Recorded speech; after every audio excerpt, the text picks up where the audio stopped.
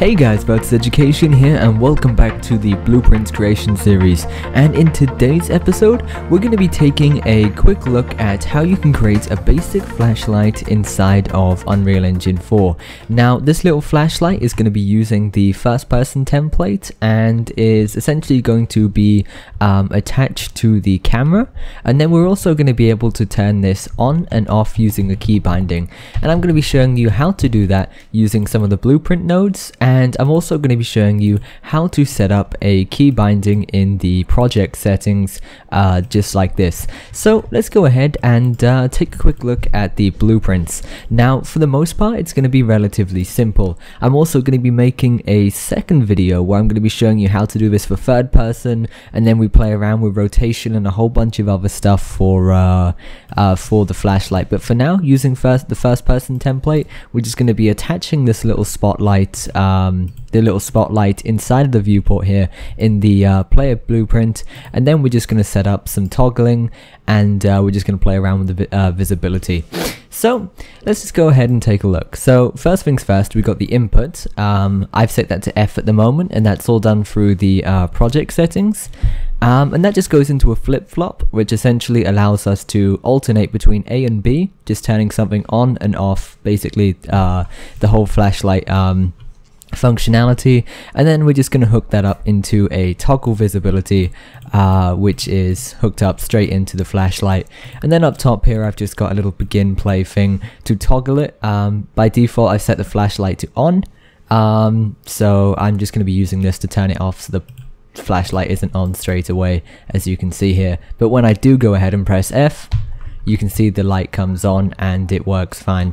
Anyway, so let's go ahead and delete that. So I'm just going to quickly go back into here. I'm going to delete this just like that, and I'm also going to open up the viewport section just over here, and I'm going to delete the flashlight. Boom, done.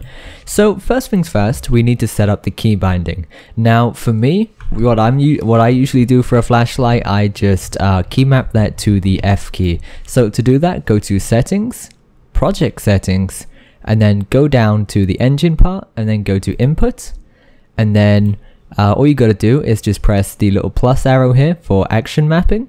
Leave the axis stuff for now. So add that, and I'm just going to call this flashlight. Simple, done. Now underneath here we can select a key value.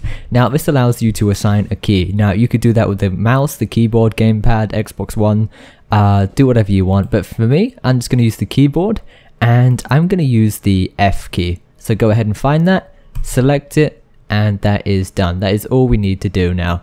So the next thing we need to do is open up the player blueprint. So go to first person BP, blueprints, and open that up.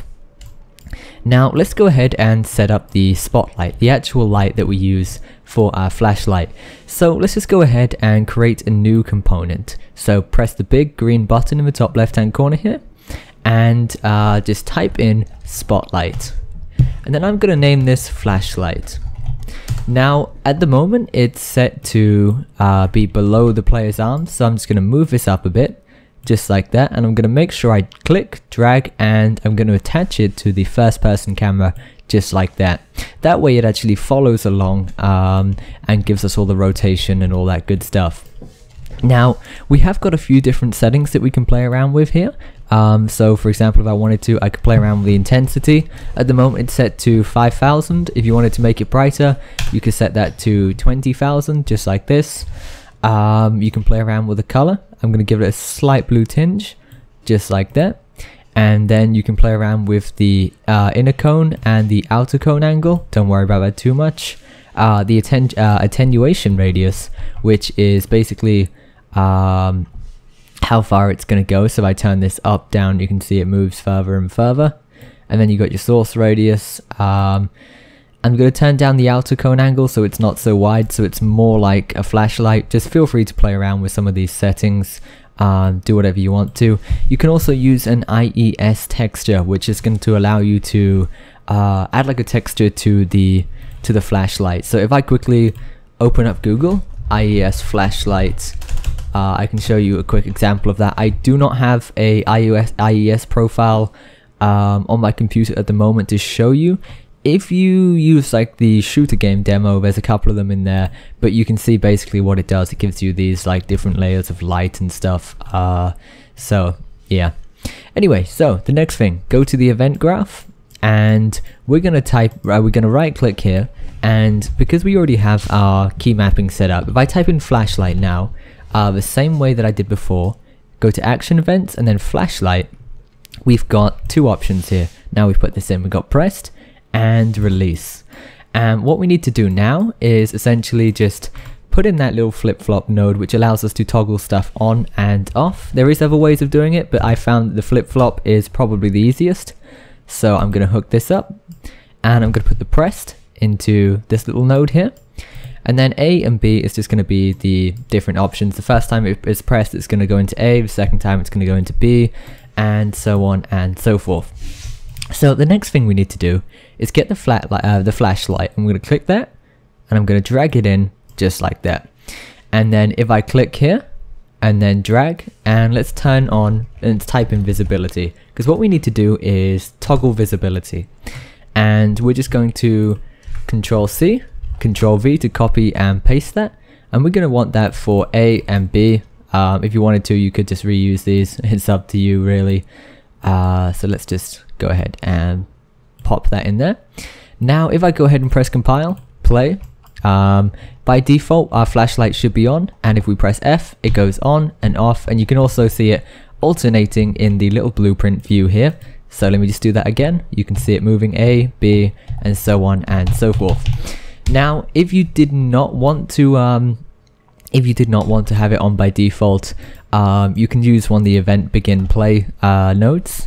Event begin play, and then we're just going to hook this up into one of those silly little toggle visibility thingamabobs. So I'm just going to Control C, Control V, chuck that up there, put this in here, and I'm going to go ahead and press play, and you can see it's now off by default. And if I press F, it's still alternating, still working. If you wanted to, you could go ahead and add a whole bunch of other stuff into here. For example, you could add in sounds like a little button click. You could add the IES texture like I said. You could even add power or any of that stuff. But that's pretty much everything I want to show you in today's episode. Don't forget, I'm also going to be making a second video on flashlights, which is going to be for third person, and we're going to go over getting like the rotation and all that good stuff. Anyway, thanks for watching, comment, like, and subscribe, and I will see you in the next video. Goodbye.